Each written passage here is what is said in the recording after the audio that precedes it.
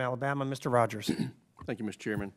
Thank you for being here. We appreciate your service to our country. We have a lot of threats that originate overseas at last point of departure airports. And I'm real curious to know what steps, if any, y'all have been taking to work with our international partners to help them deal with the deficiencies that the AT X-ray machines have when it comes to screening passengers.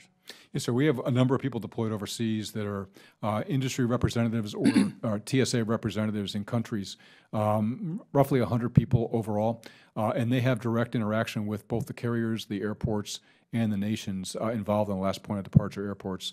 As we work to raise the global bar in aviation security, those steps that we put in place in July and the additional measures that came into force in October, all of those inspectors and those TSA representatives are visiting every single one of the last point of departure airports just to see how they're doing with implementing those measures, and importantly, to see where we can help them out. Okay. Do they seem receptive to that help? They do. Yes, sir. Great. According to the refresh plan, TSA planned to procure 2 CT machines a year until you found the technology worked. You talked with the chairman about now that you feel comfortable with it, you'd like to have at least 300. What's down the road? What's the total number you think you'd be able to need for across the transportation world spectrum? Yes, sir. Initial planning would be very, very simple, and that is a 1-for-1 replacement of the advanced technology or the AT machines with the CAT technology. That's roughly 2,400 machines overall. We will find as we deploy the CAT machines that a 1-for-1 replacement may not be necessary. And additionally, a number of airports around the country are doing a lot of investment in their airport infrastructure, and the way they invest may require more lanes for us or fewer, and so it's a very exact process to go through airport by airport and see where we can deploy the CT technology. Finally, there are some restrictions because the CT machines weigh more and they're a little bit bigger, and so in some airports, without those infrastructure investments, they may not be able to handle a CT machine. Well, we understand that you're constrained by the President's budget and your advocacy, but the good news is the President proposes and we decide. So we're going to do our best, as the chairman said, to try to help you get what you need. I'm curious, if you get to 300, what percentage of your capacity will that accommodate? That's if we get 300. I don't have the exact. Basically, it'd be 300 over roughly 2,400. So whatever that math turns out to be. What's also important is to have some level of predictability in the future funding stream.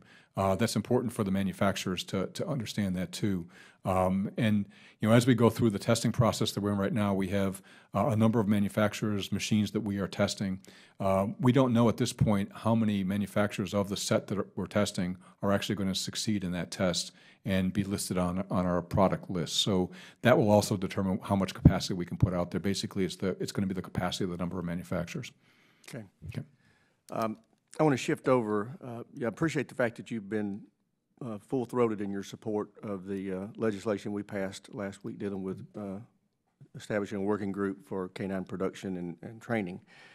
And I hope that it's your expectation to give the same commitment to carrying out the report and recommendations that they're going to yield as to how we implement that production and training. Yes, sir, absolutely. And in fact, I'd like to get a start on the requirements in that legislation before the legislation is even passed. I agree with it so much that I think we shouldn't waste any time. We should just get about the business and get it done. Great. I know you and I have talked about the fact that TSA is struggling with American vendors to get green dogs, or the dogs that have the capability but haven't been trained yet.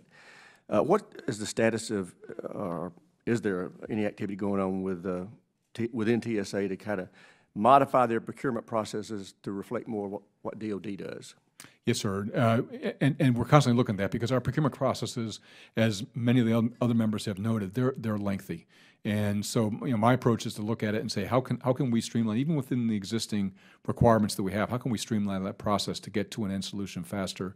My central effort in my strategy is going to be to accelerate action, because as I look across TSA, many things just take a lot longer than I think they should take. No matter what it is, it takes longer than I think what it should take.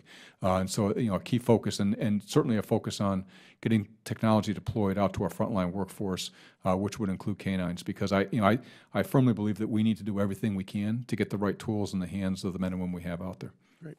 My time is expired. I do have a couple of additional questions that I'll submit for the record, and I'd ask you to reply to those. With that, I yield back. Sure.